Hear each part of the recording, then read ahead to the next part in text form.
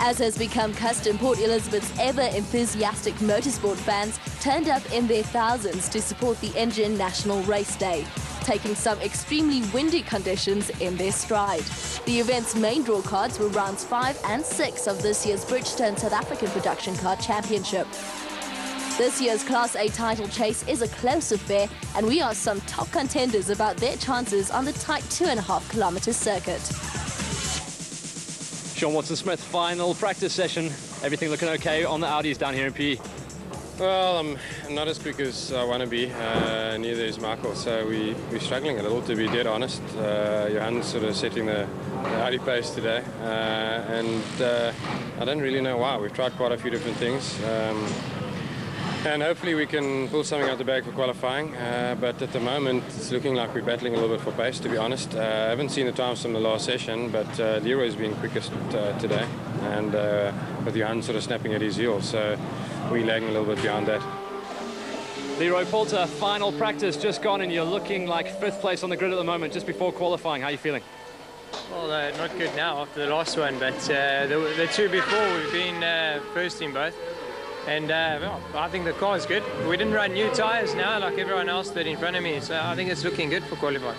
Still something in reserve then. Johan Free looks like the man to beat down here, and the other Audi's off the pace. And then you look at Anthony Taylor, also looking strong. Yeah, look, I was surprised there. Anthony was very quick, but I know it's going to be close. You can see this year, every race has been very close, and that's the nature of this sport. Anthony Taylor, Afrox BMW, just about to go out for qualifying. You just had your final practice. How's things looking for the BMs?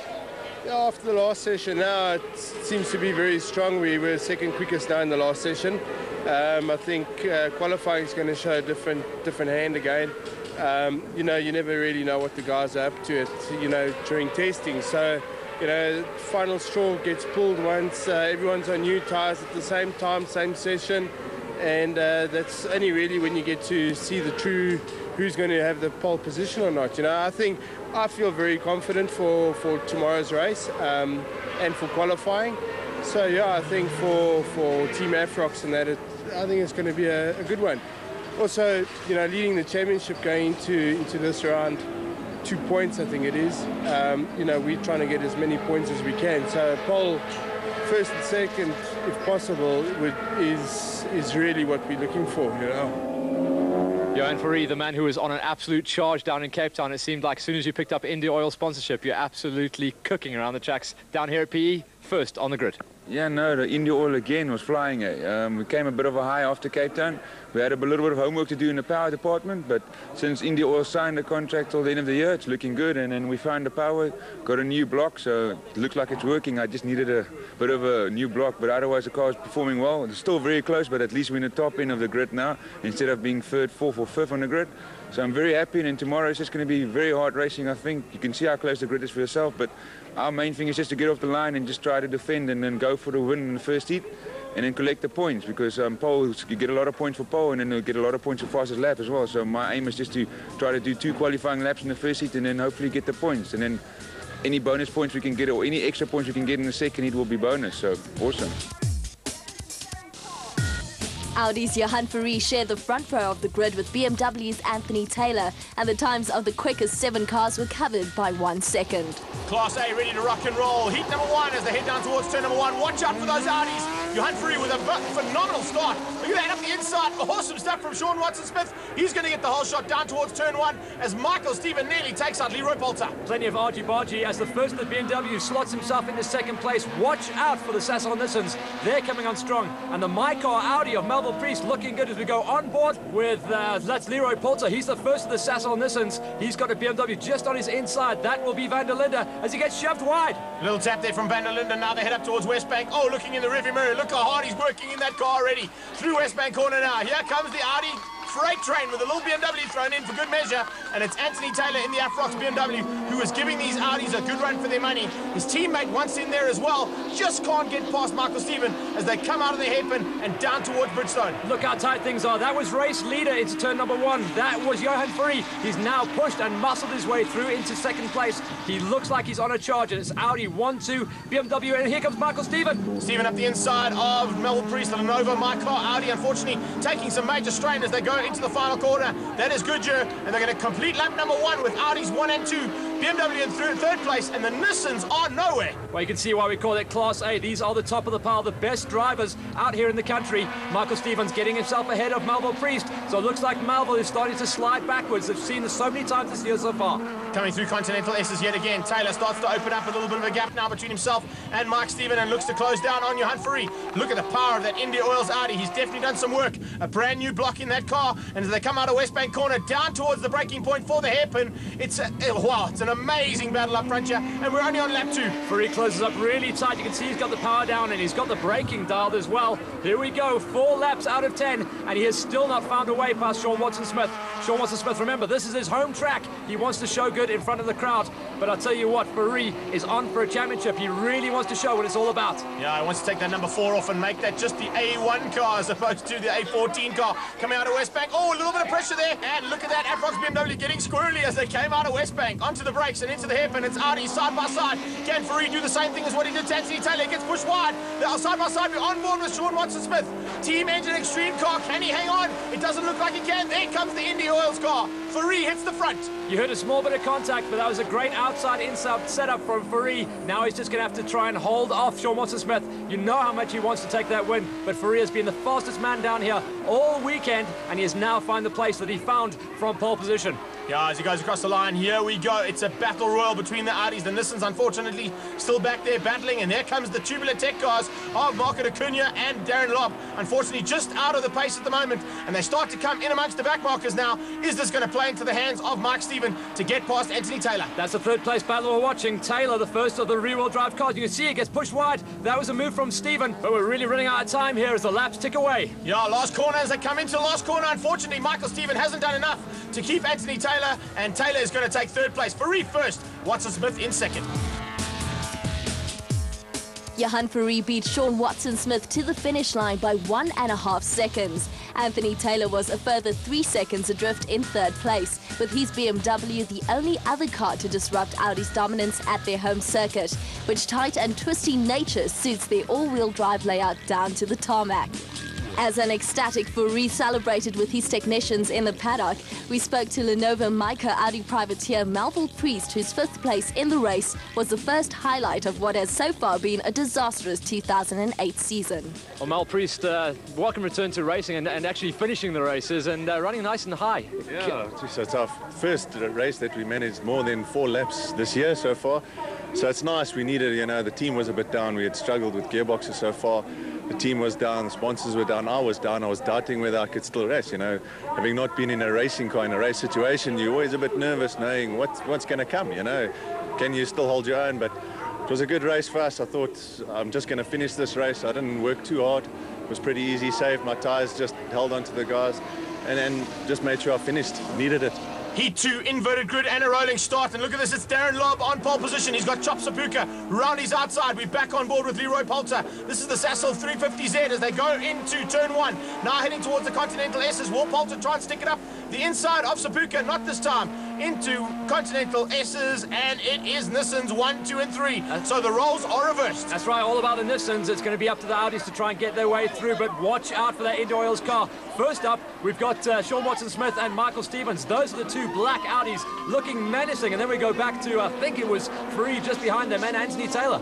No, in fact, it was the Lenovo car there of Melville Priest. But here we are on board with Chop Sapuka, going through Bridgestone sweep. Absolutely flat out. You can see just comes off the pedal and climbs on it immediately to try and catch the lobster. Look at Darren Lobb flying in this tubular tech Sam Racing Nissan. Now, Darren Lobb's one of the guys who's been at the back, not necessarily off the pace, but just stuck at the back of the lightning pace that has been happening this year. First time we've seen him leading, and that's Poulter on the loud pedal completely as he's stuck in third place. Thank goodness that was rear-wheel drive, because he just kept it on the loud pedal. Here we go, lap 3 of 12 into the hairpin, and it's still Darren Lobb from Chop Sapuka. It's the battle between the Audis that we're really looking forward to, and right now it's all about Watson-Smith. He leads the Audis, although he's only in 4th place. Then it's Michael Stephen. The India Oils car there is Johan Fourie, and just behind them it's the Lenovo My Car Audi of Melville Priest. Well, Fourie, remember, he was trying to take a double down here, so he's got a lot of traffic to make his way through, and you can understand why they've done the reverse grid. Things are so closely packed here, you could actually overtake 3 cars in one move. as they go down the straightaway yet again. Here comes the move from the Audis. They're starting to put immense pressure onto the back end of Leroy Poulter. It really is. Oh, problems here. Anthony Taylor out. Oh, looks like it might be the right front wheel there, unfortunately for Taylor. So the Afrox BMW pulls into pit lane, and hopefully that team can get the car sorted out. That's right, some problems for Taylor, and that's what happens in the very close racing in heat number 2. Close contact action, and unfortunately he's got rubbed the wrong way. Still, Darren Lobb in the lead. Fantastic drive from that man. Yeah, well, he isn't the Shelby Can-Am champion for nothing. That's why Lee Phillips has put him in the team. He really knows how to pedal a car around here. Yeah, you can see some action on the Afrox BMW, putting some brand new Bridgestone rubber onto that car. So problems with the front right, as we said, and hopefully that car will get out and just circulate to get some more points. Well, it's going to be Taylor a lap, or at least lap 2 down, and he's just going to go out and circulate, see what he can do for a bit of training. Darren Lobb, so impressive, holding off Chop Sapuka, and those two are actually getting away from Leroy Poulter. And here is contact, Sean Watson-Smith and Michael Stevens. That looks like Fourie trying to go around the outside, touching tyres. That was the puff of smoke you saw. Fourie on the inside going through the sweep, and he's going to take, looks like he's going to get, yes he is. Michael Stevens had no answer there. Fourie, oh, another little touch there between the two of them. So Fourie means business. Here comes Chop Sapuka around the outside, taking the wide apex, going to cut it soon. Oh, he has problems. Big knock there from Etienne van der Linde, and he's tapped Fourie. Fourie spins out, and unfortunately Fourie has lost out big time here. Well, that was 5 cars nose to tail, literally touching as they went into that corner, so he's bound to end in tears, and a bit of late braking. Look at the carnage. There goes Michael Stevens into the pits with a badly damaged Audi. And look at Melville Priest doing a bit of farming on the outside of the final turn. Looks like Fourie's got some terminal damage there. He's going to try one more lap to see what happens. Oh, Michael Stevens' car on fire here. Fortunately, the marshals and his team are there to put it out. And you can see that there's some serious damage on that Audi. Steven is not going to be happy about this. That little tap from Etienne van der Linde unfortunately caused him to go into the back end of his teammate. And that's also caused a bit of damage to Johan Fourie, who was basically in an endo. Well, that's the deal. He actually got his back end picked up completely. You can see he's been absolutely concertinaed, touched from the front and the back, and he will not be happy. Well, looks like it's the end of the day there for Fourie. Yeah, unfortunately, that's going to cost him some points. But back out on the racetrack, that's what we want to see. You can see Fourie is all okay. What has happened between Lobb and Chop Sapuka? Sapuka starting to put big pressure onto Darren Lobb now. Darren Lobb just soaking it up, using his championship experience. But up the inside goes Melville Priest on the second Afrox car. That's Etienne van der Linde. You can see the damage, and unfortunately, going to be an expensive trip home for most of these guys down at PE. The Sasol Nissans looking oh so strong at Poulter in a ding-dong battle with Sean Watson-Smith. Remember, he's trying to claw his way through. He'll be the highest finisher so far, and he's in with a chance of taking the overall on the day. Side by side between those two cars as they went through Goodyear. Now they climb onto the loud pedal down the straightaway. What's going to happen? Is he going to get the drag? Yes, he is. He's tucked into the slipstream. A little bit further back, still the my car just ahead of the Afrox BMW and the second Tubular Tech car, though, Marco Acuna, unfortunately right at the back still, but pushing hard to try and get ahead of that Afrox BMW. Poulter's the man who's trying to claw his way back into the championship lead. He's off the pace at the moment. He's got no answer to the front running, so Darren Lobb definitely got that car hooked up. Chop Sapuka also looking for his first win of the season, and I'll tell you what, Leroy Poulter has got some big problems. Sean Watson-Smith desperately wants to take that win, but Darren Lobb in the Tubular Tech Sam racing car looking very impressive. Right, the pressure is starting to mount now. We have to take into account that they're going to start coming in amongst the back markers real soon, and is that going to play into the hands of Sean Watson-Smith and possibly Chop Sapuka to get them through? Oh, touch there at the top. That is Marco Acuna trying something on Etienne van der Linde. The two of them come together through the hairpin and unfortunately take out some of the engine and Goodyear branding there, but it's all about action yet again in Bridgestone production cars. Big damage on the front left side of Acunia's car, and that's going to cause him some stability problems for sure. Still, we go back to the Poulter and Sean Watson-Smith battle, and we're going to see if he can power that Audi all the way around the outside. Looks like the tires might be going off on that second of the Nissans. Well, he's got it on the inside of the final turn, and he's managed to take it. Absolutely perfect stuff there from Sean Watson-Smith. Came out on the inside, drove around the outside, and took the inside for turn 7. Now they go down the straightaway. There's going to be back markers in the way here. Hopefully they're not going to get in the way of these main 4 cars that are in the lead and in a chance for podium positions. Onto the brake markers, and look at Darren Lobb just taking the defensive position on the right-hand side of the circuit. Priest looking still very strong down there in 4th place, so this will be his best overall finish if he can keep it on the black stuff until the end of the race. But Darren Lobb, you start to see him covering his lines. Chop Sapuka pushing him real hard the whole way, and unfortunately there is no way that Melville Priest is going to be able to cover this gap. Sapuka tries around the outside. You can see him coming in there as a massive cloud of dust follows Poulter as he puts wheels off onto the dirt.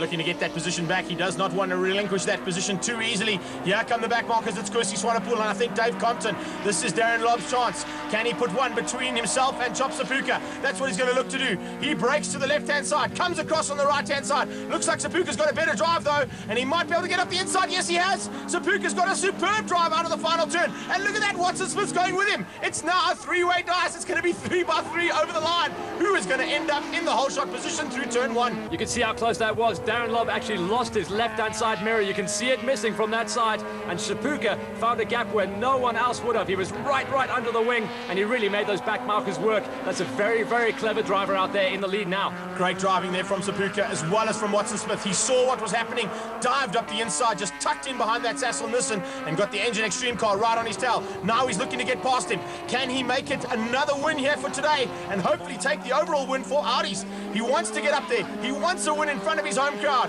Here he goes into the hairpin, not able to make it stick, but he's gone around the outside. Poulter nearly takes out Darren Lobb. Watson Smith super aggressive, and Poulter just not close enough to that action when they came up on the back markers to make it count. Watson Smith definitely looks like he's got the horsepower advantage. The Audis have been hooking up the whole way, and there he goes up the inside. It's going to be a drag race to go around the outside. He'd be praying that back marker's going to stay out the way, and he leans on the outside of Sapuka. It's going to go down to the next set of corners, but that Audi is looking menacing, and I'll tell you what, Sean Watson Smith looks like a man possessed here today. Darren Lobb still hanging on to third. As he go across the line now, Chop Sapuka's going to pray that Sean Park keeps to his left-hand side, because unfortunately, look in the rearview mirror, you can just see that Engine Extreme car coming up his right-hand side, and unfortunately he has no answer. Watson Smith hits the front and gives him a little tap and says, come my boy, let's go, let's put on a show here for our local supporters. You can see the back end of the car hanging out, a lot of wheel work going on with Sapuka. He's not wanting to give this up, he's climbing all over the curbs. In fact, I can see his eyes, he's looking real mean and menacing, and he doesn't want to let that Audi go, but unfortunately, he's a little bit down on power. Up the inside of one of the Class B back markers there, and here's a little touch all between Poulter and Priest. That's going to end up in tears, but hopefully not as they come across the line now. It is absolutely awesome stuff. The checkered flag is out. Watson Smith takes the win ahead of Sapuka, and Darren Lobb finishes in third. Apart from being a personal triumph, Watson Smith's victory put him in the championship lead, and it was a happy Audi driver who spoke to us afterwards. Sean Watson Smith, race number 2, and again, strong, barging your way through to the front. You made it work. Yeah, I think it's the first time I won in front of my home crowd in a long time, and yeah, it means an enormous amount to me, especially after the first race. I really wasn't very happy with myself. You know, I know that Jan has had superior pace the whole weekend, and his car was a lot better in hairpin, but he still shouldn't have been able to pull a move like that on me, and that was really burning. But what a way to come back from that. I couldn't be happier. Unbelievable. With 14 of this year's 20 races still to be contested, the fight for top honours in Class A and the overall Bridgestone production car title is still wide open.